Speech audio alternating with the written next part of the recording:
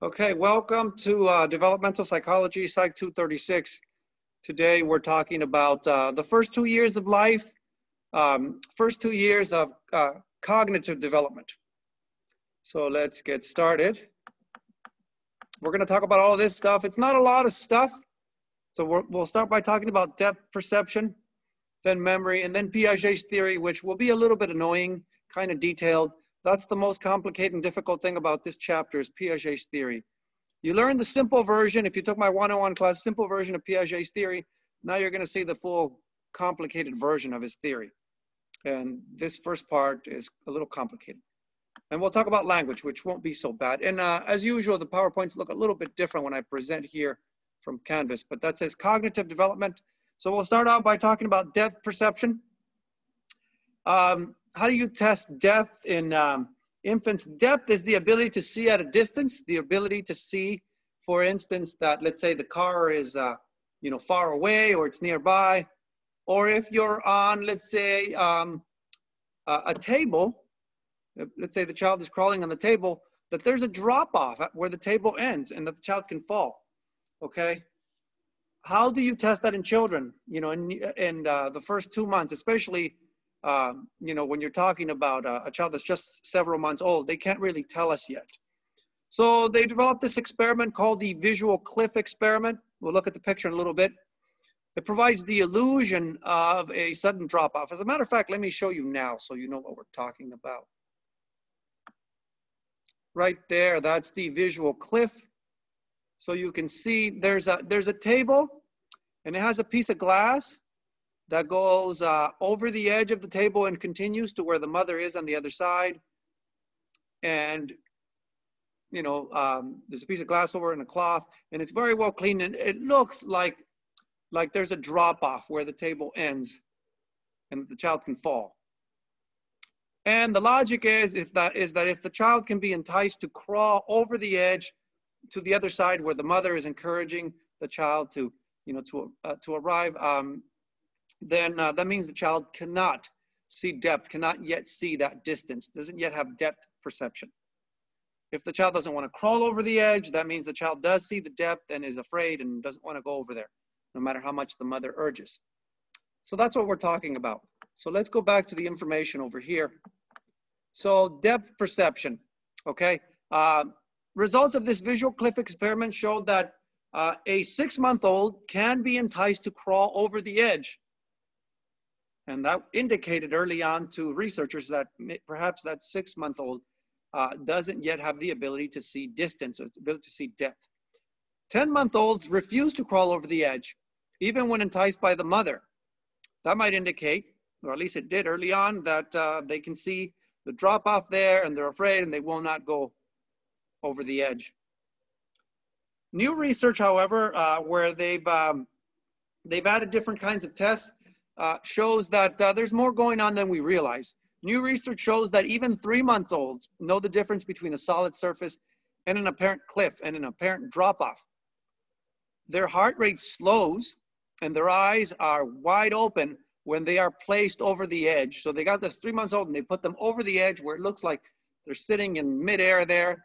And when they do other tests, they look at their heartbeat, their heart rate, it slows down and their eyes open wide, okay? Which might indicate that they do notice something. Maybe they don't understand it yet, but they do notice something. So what's really happening there? Well, infants can't really tell us, so kind of have to guess from these experiments. Okay, let's keep going. There's the visual cliff again. Now let's talk about memory. How does memory work during the first 2 years? So early memory. According to classic developmental theory, or early developmental psychologists believe that infants store no memories in their first year. They don't store memory at all. And there's a reason for that, why they believe that. We know better now, but it's because infants can't really tell us. Okay, so they believe that infants store no memory in the first year, but that's actually not true. Developmentalists now agree that very young infants can remember under certain conditions. Like if the experimental conditions in which they are tested, in which their memory is tested, if it's similar to real life, then they can show that they remember things, you know, a bit more easily. For instance, if they're tested in a place that looks like a little play area, right, similar to home or something like that. If motivation is high, the thing about infants is, you know, they often don't care, and they won't, you know, act as if they remember or do anything that would indicate that they remember. Might just do their own thing, whatever they want to do. If there are special measures to aid memory retrieval, if there are things that are done to help them remember, like you tie their, for instance, their little foot to a little mobile that they can play with, you know, they can move. If you do that, then they probably remember, oh, I can play with this, and they might make it move. That little mobile example with the little mobile toy will come up again and again. A little mobile is just basically when you put them on, you know, you put them lying down there, and there's this little like arc over them, and there's these little toys that kind of dangle there, you know, little things that move, something like that. More about memory. Research shows that 3-month-olds can be taught to make a mobile move by kicking their legs. So they tie their little leg to the little mobile, and they teach them to move their leg by moving their leg, that they can make it move. And I guess it makes noises. It might even light up or something. They can be taught to play that way. If they can be taught to do something, that means they remember. Learning and memory go together. 6-month-olds can retain information with even less training, less reminding, okay? And a 1-year-old is capable of what we call deferred imitation, which means they can watch someone do something and then perform that action later. A 9-month-old can watch someone play with a new toy and then play with the same toy a day later in the same way. That's deferred imitation. Deferred means that they do it later. 2-year-olds can remember and reenact even more complex sequences. A 20-month-old can put a doll to bed, make a party hat, clean the table, even a week after seeing someone perform those activities. So they do have memory, even in their first year, infants. The thing is that you have to know the difference between what we call implicit memory and explicit memory. Children's memory during the first years of life is more implicit. Implicit memory means it's implied. It's there, but it's hard to see. It's memory that remains hidden until something brings it out. For instance, they may not show that they remember how to play with a toy until that toy is placed in front of them, or until somebody makes them move the toy a certain way, then they'll remember maybe. Implicit memory has to do with like motor skills, habits, emotional responses. So let me explain. Motor skills and habits, those are things that you do again and again, particular things that have to do with movement. And that's the thing about implicit memory. We're talking about those things. Infants learn how to crawl. They learn how to walk. They learn those things. That involves memory. That's implicit memory. Okay, so it's not true that they don't remember anything the first year. It's just that memory is different. Memory has more to do with movements and emotional responses. They may remember when they see, for instance, you know, a cat, and they might start to cry because they remember that that cat scratched them last week, right? And they have that emotional response. They can't tell you, I remember the cat scratched me, right? But they emotionally, they can show you, or they recognize you, and they're comforted by your presence. So they do have memory for things that have to do with movements, things that are repeated over and over again. Those are habits that often concern movements, and even emotional responses, okay? 3-month-old can remember after 2 weeks to make a mobile move by kicking their legs, right? That's a movement, that's an implicit memory. But they need a reminder session, right? That you tie their leg to a little mobile, and then they know to move it. They can't tell us what they remember, okay? But they do have memory of movements, habits, emotional responses. That's implicit, it's implied. We can't really see it, but it's there. If they can crawl, that means they remember how to do that. Okay, if they play with something a certain way, that's also a movement, that means they remember. Explicit memory is different. Explicit memory is memory that can be recalled on demand, usually with words. With explicit memory, we're talking about things that we can usually say, right? Consciously learned words, data, and concepts. Explicit memory has to do with memory for basically facts, information, okay? And also episodes in your life. So, so basically, I'm forgetting the word. for the facts and information. I forget, but yeah, they can remember those things. And then the memory for events that's called episodic memory, right? Explicit memory would basically mean you being able to tell someone, yeah, I remember I went to the park last week. That would be explicit memory. So usually things that you can say, words, right? Data, concepts, things that you did, that's explicit memory. That's usually what people think of when they think of memory. And there's also implicit memory. And the point is that children show much implicit memory, but not a lot of explicit memory yet, at least during the first 2 years. All right, now let's talk about Piaget's theory. And this is going to get a little bit complicated. It's just a lot of information, okay? Even though we're only going to talk about the first part of Piaget's theory today. Jean Piaget, right, was a developmental psychologist. He got a lot of his ideas from actually watching his own children, okay, and actually then proposed a theory. Piaget determined that infants progress through stages of cognitive development, that children go through different stages.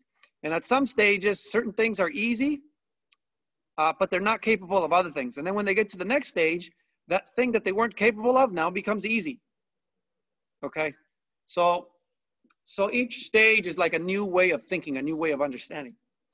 So according to Piaget, children learn by adapting to their environment, or children learn and they adapt to their environment in two ways, okay? Assimilation and accommodation. Assimilation is easy. Assimilation is when you apply an old idea to something new. When you do the same thing with something that's new, like an infant shows assimilation when an infant sucks on a bottle, the same way an infant might suck on a breast. So it's the same thing. It's kind of, like sucking, basically. Infant knows how to do that. Give the infant a bottle, put it in the infant's mouth, and the infant will try to suck on that bottle. That's assimilation. Accommodation is a little bit more difficult. Accommodation is when you have to adjust the old idea for something new. Turns out when the infant tries to suck on that bottle and it's new to the infant has to figure out that sucking is not the same way. When the infant tries to do the same kind of sucking for the bottle and the breast, that's called assimilation. When the infant eventually figures out that the bottle is a little bit different, that the infant has to adapt that old idea of how sucking works, to suck on the bottle properly. If I'm remembering correctly, and I think I am, when the infant sucks on a breast, the infant uses his or her tongue to push on the breast to stimulate the production of, not the production, but the flow of the breast milk. But sucking on a bottle does not involve tongue pushing. So the infant has to do that a little bit different. Basically, change the idea a little bit. That's called accommodation. So when you do the same thing for different things, that's called assimilation. That's like, like if you've learned, for instance, that, that cats should be avoided, let's say, because a cat scratched you. So you avoid all cats, right?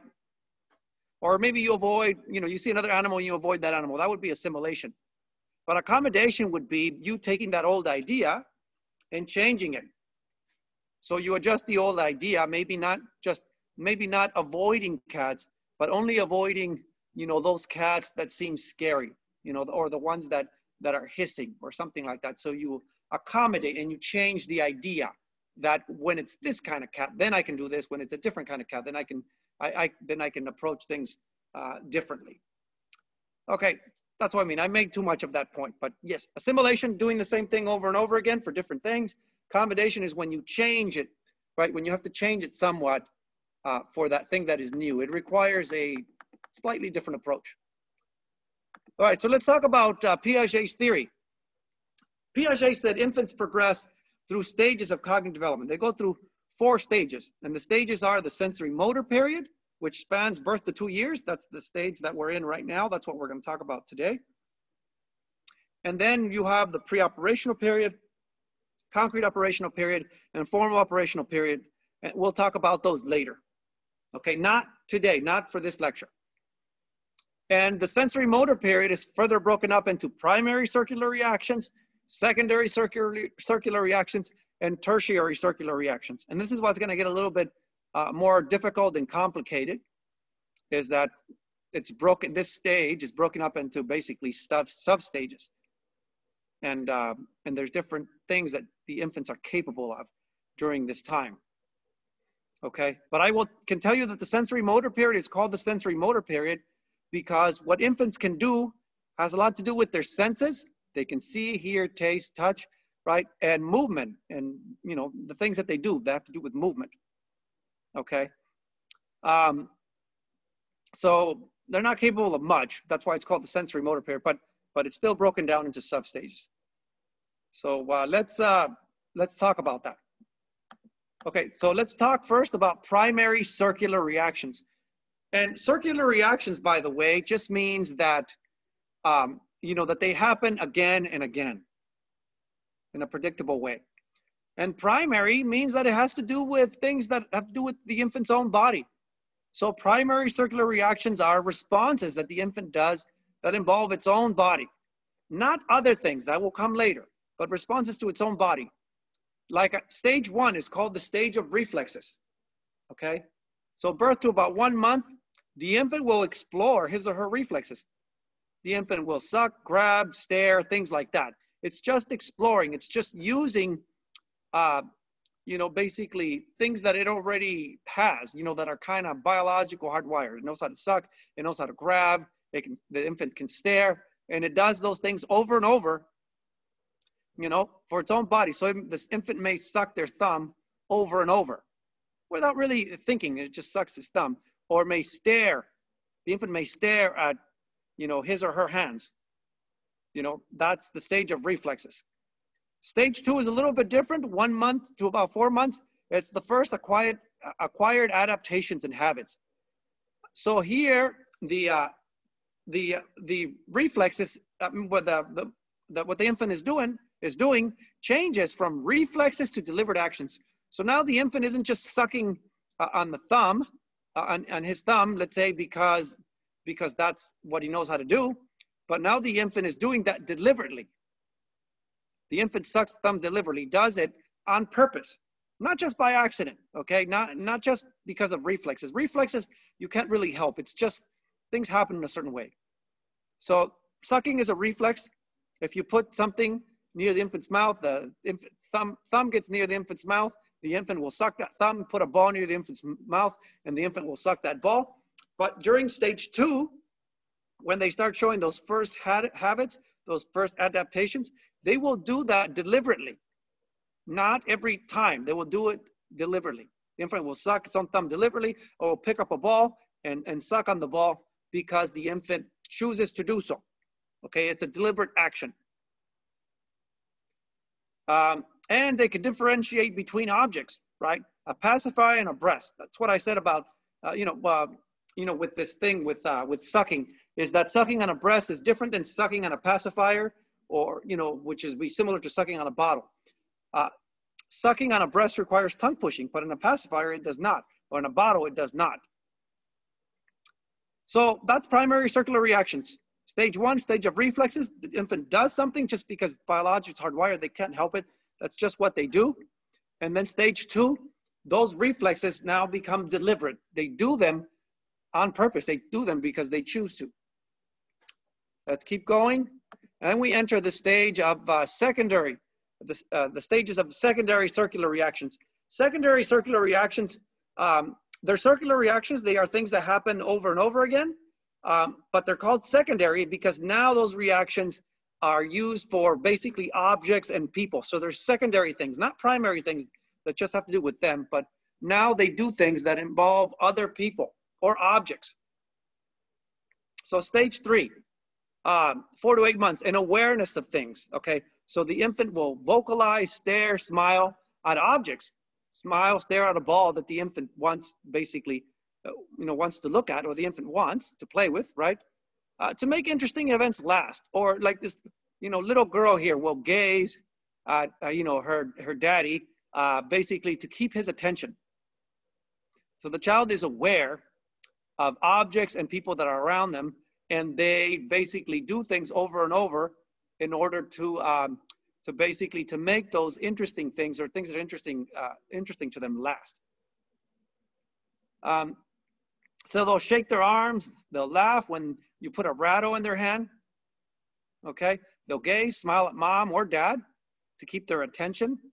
So now they're responding to not just things that have to do with their own body, that have to do with reflexes, but now they're doing things that actually involve other people or objects. They become more aware of them, and they do things to continue to get some enjoyment out of, those things, those objects or mommy and daddy when they look at them. Okay, that's stage 3. But there's more to secondary circular reactions. There's also stage 4 of secondary circular reaction. Stage 4 is new adaptation and anticipation. So here the infants start showing what we call goal-directed behavior, where they'll do something in order to achieve a certain goal. So the infant might grab the soap and show it to mom, basically saying, hey, it's time for the bath, okay?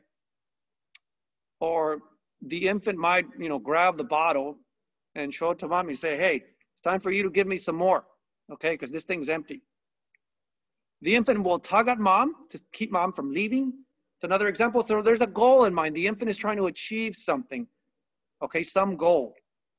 Not just to try to maintain something, but to initiate something, to make something happen.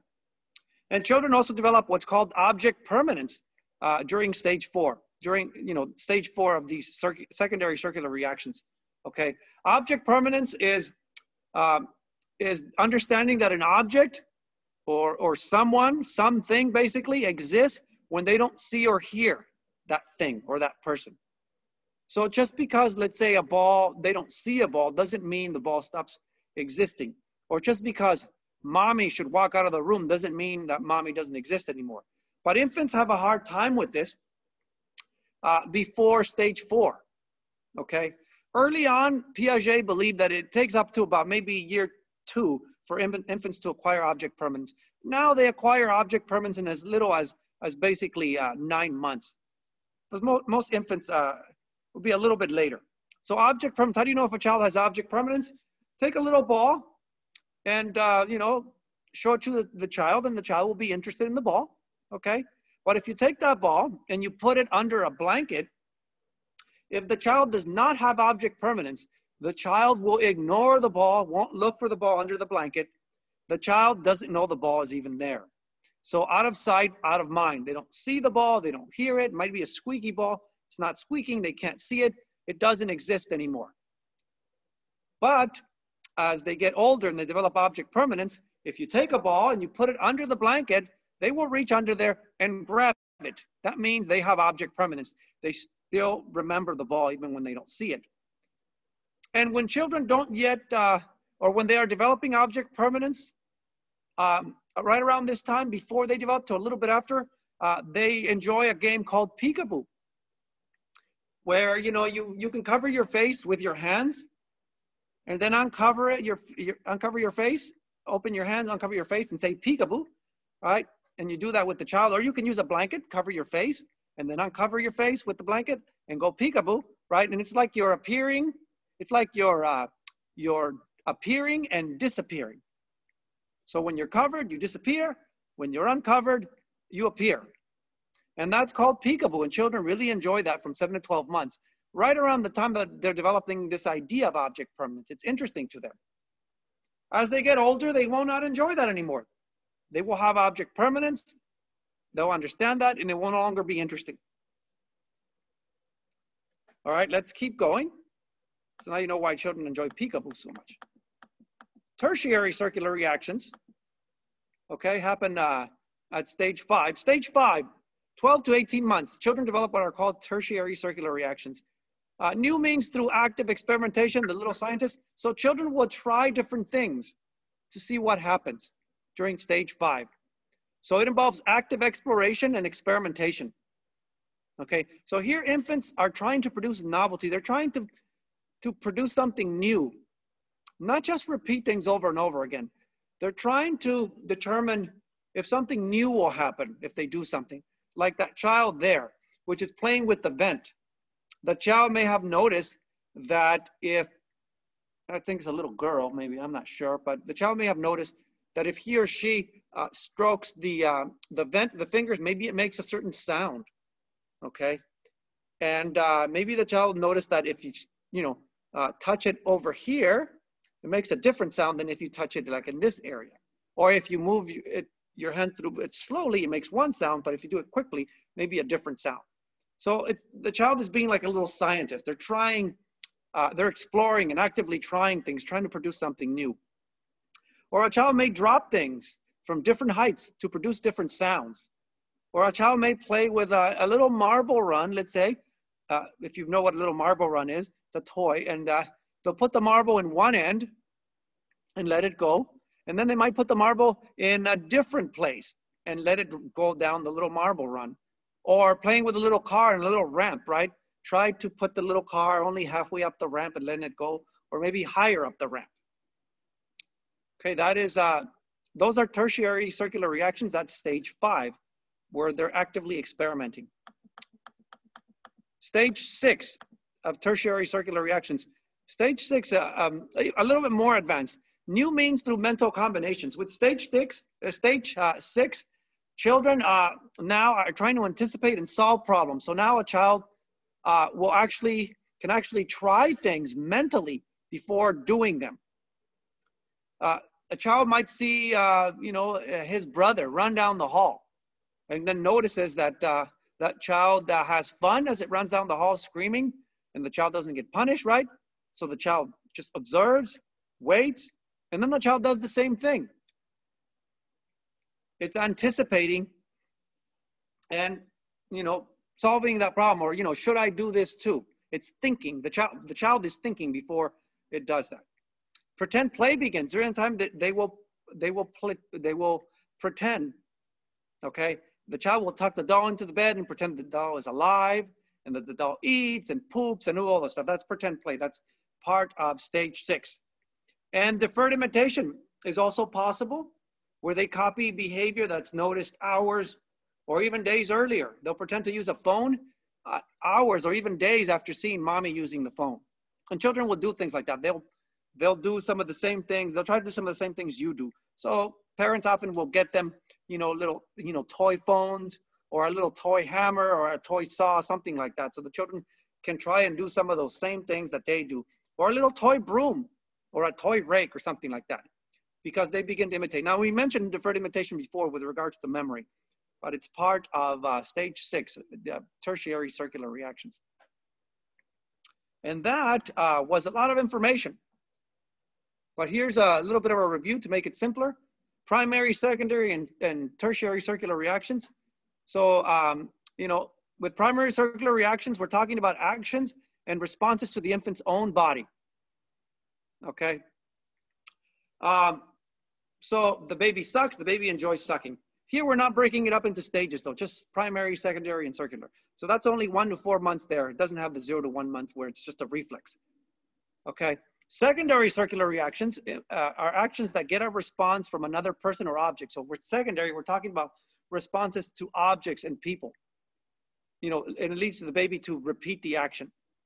So the baby steps on a rubber duck, or the baby squeezes the duck, and then the duck makes a sound, and then the baby the baby does that again and again to try to continue to do that. Tertiary circular reactions. One action gets one pleasing result, leading the baby to perform a similar action to get the similar result. Wait a minute. No, I skipped that. Okay, I did the wrong thing. For secondary circular reactions, that has to do with the middle one there. The baby coos, gets the parent's attention, and basically gets the parent's attention, so the baby does that again to continue getting the parent's attention. I was looking at the wrong image. With tertiary circular reaction, that's where the child does one thing, gets a pleasing result, and then tries to repeat that. Okay, so baby steps on the rubber duck, the duck squeaks. So the baby tries to repeat that by squeezing on the rubber duck, and then the duck squeaks. So they're kind of experimenting, trying different things, trying to get a similar result or a different result, depending on which stage of tertiary circular reaction we're talking about. Circular reaction. So now let's talk about language. We're still talking about cognitive development, language. So I mentioned baby talk, simple high-pitched sounds, repetitive language that adults use with infants. Like, who's a good boy? I know you want to, come on, play with me now. Things like that. It's hard to for me to imitate that when I don't really have an infant in front of me, or even a dog or a cat. Sometimes we do that with our pets. Okay, but that's baby talk. And we do that with our infants, almost instinctively. And infants actually like when parents do that. But let's talk about language development during the first 2 years. Newborns actually aren't, their communication is different. They have what's called reflexive communication. They'll cry, okay? Crying is communication. They're telling you that something is wrong. They're telling you that they're cold, that they're too warm, that they're hungry or tired or something like that. They're crying. Their movements, their little movements like, they're, moving their little arms, their little legs might indicate frustration or something. Their facial expression, you can tell when they're sad, when they're happy, when they're content, okay? By the time they're 2 months old, they start making more meaningful noises. They start making sounds that we refer to as cooing. These are vowel-like sounds, right? Little oohs and ahs, things like that, or they sound like vowels, okay, that are extended. That's called cooing, okay? And there's also some fussing and some laughing, but the cooing is the important thing there. By 3 to 6 months old, you will hear squeals, growls, grunts, and even yells, okay? Sounds different. It's not just cooing. You're starting to hear some different sounds. By 6 to 9 months, that's when babbling starts to appear. And with babbling, you have basically the repeated consonant and vowel sounds, ba, ba, ba, ta, ta, ta. And that babbling will eventually become their first words. But, they produce the cooing sounds, which are like the vowel sounds. And with the grunts and squeals, they're producing almost like the consonant sounds a little bit. It's like the R's and other things. And they start putting some of these sounds together and it sounds like babbling, ba, ba, ta, ta, and that will eventually become their first words. First year, first words begin to appear. Mama, papa, things like that. Kaka, that's the first year, the first words. They put that babbling turns into their first words. 13 to 18 months of age, vocabulary grows slowly up to 50 words. They're learning how to say more words, okay? They might know up to 50 words by 18 months of age, but that can vary a lot depending on how advanced the infant is. Some are slower to develop language and some develop it very quickly, okay? By 18 months, there's the vocabulary spurt, a naming explosion where they're learning words very quickly. 3 or more words per day that they learn. And most of these words are nouns. They're referred to physical things, people, objects. So I think like pee-pee, poo-poo, na-na, ta-ta, kaka, all these things that refer to basically things, okay? The words usually refer to people, animals, toys. Those are all nouns, okay? Physical things, that's what they understand. They're not gonna understand symbolic things yet or things they have to imagine. So these are just physical things. They also begin to use hollow phrases. They might use one word to say many things. Like they might use the word ball, to mean like, is this a ball? Or ball, saying, I want to play with that ball. So they'll use the same word to mean different things. And they also use overextensions. Like they might use the word car for a car, a truck, or van, right? Or they might use the word cat to refer to the house cat, and then the leopards and the lions and the tiger. Actually, that's technically not an overextension. Those are all cats. The car example is better. Well, they use one word to refer to lots of different things. They'll use the word car to refer to different types of vehicles. That's an overextension. Let's keep going. Other language development. By 21 months, you start seeing the first 2-word sentences, and they start to use grammar. They might, say things like more juice, baby cry, right? So when they start putting 2 words together, then grammar becomes important. The rules of what comes first, what comes second. And they have difficulty with tense, and they make lots of grammatical errors.